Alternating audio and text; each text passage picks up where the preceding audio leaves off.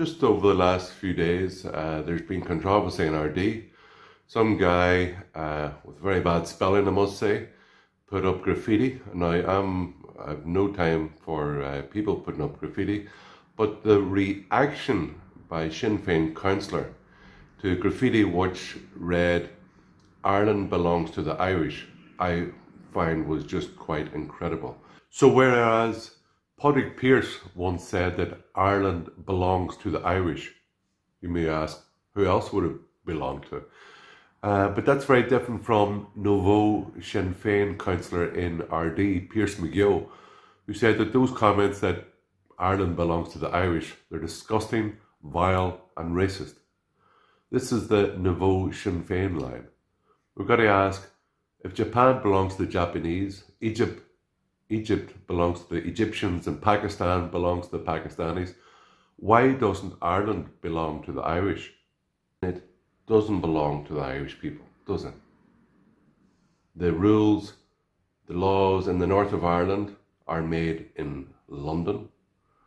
A huge percentage of the laws made in the south of Ireland are made in Brussels. So, in a way, sadly, maybe it's true, Ireland currently doesn't belong to the Irish. It belongs, or the power to make the laws belongs in either London in the north or Brussels in the south.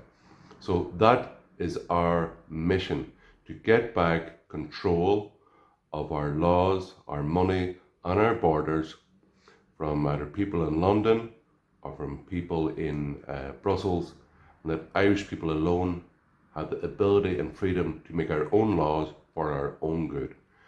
Now, the whole thing about it basically resonates on the issue of nationality, that Ireland belongs to the Irish and we belong to Ireland. This is our home. Ireland is our home. Ireland is our homeland. We belong here. There's, I think, 70 million people across the world who have Irish claim, Irish parentage. And when Ireland, with our culture, with our language, our dance, our games, the way we interact and socialize, the way we celebrate life and celebrate death, there are so many things which are uniquely Irish, and once they're wiped out in our homeland, well, they're gone for good. And so, funny, the people who actually advocate for diversity should be defending our unique culture and the place of Irish people in Ireland. In many ways, like if and when they bring up the issue of racism, yeah, that's very important, because if I went, it's funny that if a whole lot of people from Europe go and invade Africa and take over without the people's consent, take over countries in Africa, that's called colonialism.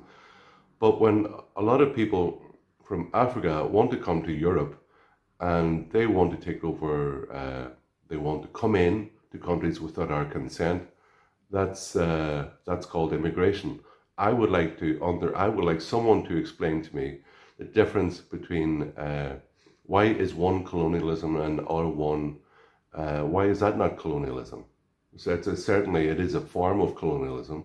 Like if you think of the family, or sorry, the nation as the extended family, and that the house is obviously the house is the home of the family, and just as in our country is the home of the nation.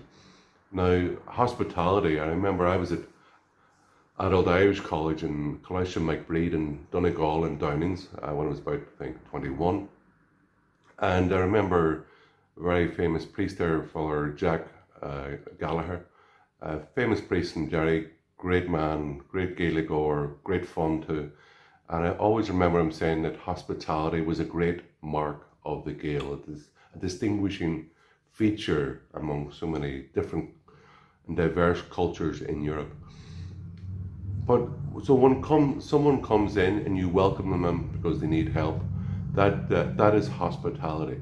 But if another person comes to your house, maybe breaks into your house, who didn't ask you, and sits down, takes food out of the fridge and sits down at your family table without your knowledge, without your consent, well, that is not, you're not showing hospitality if you allow him to do that. It shows that you're a bit soft in the head. And the person who has come into your house without your consent and takes the resources of your house, which you have worked for, and they haven't worked for at all, they are taking advantage of your stupidity for allowing that to happen. So that does show the importance of being able to control our own borders, having, because there's nothing wrong, but like it's the mark of a nation state to be able to control its own borders. Who comes into your country, to the people who come. Sometimes it'll be the way it is that people want, or we need people to come in, but it's for Irish people and for the Irish lawmakers to decide the qualifications that they have, the numbers of people who come in, do they contribute to our society, and if they contribute and they're needed here, they're welcome, at least on a worker's visa, which doesn't, in many countries, people are allowed to come in on a worker's visa, and when that work is finished or they're no longer needed in the country, they may have a worker's visa for 2 years or 5 years or 10 years, and when that work is over, they return to their own country. I don't believe they should have a kind of naked right to come and stay in Ireland forever just because they worked here at some multinational. And it brings up the whole thing about nationhood again. Now, in 1916, Pearse, and I read his collected works when I was about 15, 16 myself, studying in Foyle Road Library in Derry. And he talked about nation and its distinguishing culture and Ireland's language, its dance, its games, as I spoke about earlier. But at the minute, Ireland is in a very difficult position. For that old saying, Tir gan tanga, tir gan anam, a country without a language is a country without a soul. And at the minute, our language is weak. The speaking of our language is weak. I know there's people in the Irish Freedom Party are learning Irish at the minute. And our religion, the distinguishing factor, which distinguishes Ireland from Britain, one of the factors that has gone down in practice over the last number of decades. And even the teaching, the knowledge of our country's history has gone down.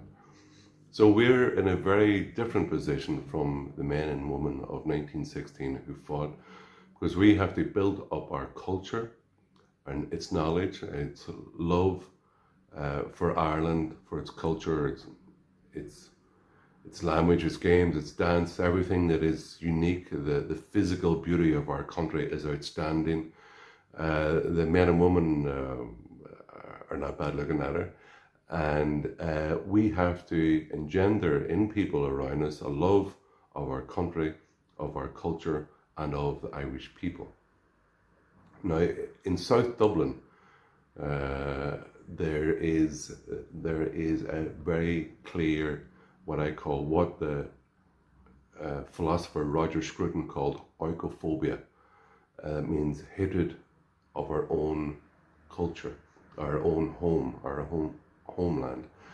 And I believe that hibernophobes are running rampant in the press in Ireland at the minute. And we see it even in Fianna Fáil, which is traditionally a very nationalist party, Fine Gael, the petitionist party, and Sinn Fein, probably the most shocking, where a councillor would say Ireland belongs to nobody. This is a party named after Sinn Fein, ourselves alone. And they've become like the stickies, as we used to call them, Sinn Fein, the Workers' Party, who in the 70s and 80s became an anti-nationalist, Marxist, internationalist party. And that fits in so well with the globalist agenda of so much power in the hands of multinationals in Ireland, who care not a whit about Irish people at all. And when the laws, so many of our laws are made in Brussels or in London, we have Irish people who love their country, have a huge amount of work to do, and it's all ahead of us. So we have to build up love of our country, our language, its culture, its people, and we have to take back control of its lawmaking so we can control our money, our laws, and our borders. And Ireland belongs to the Irish.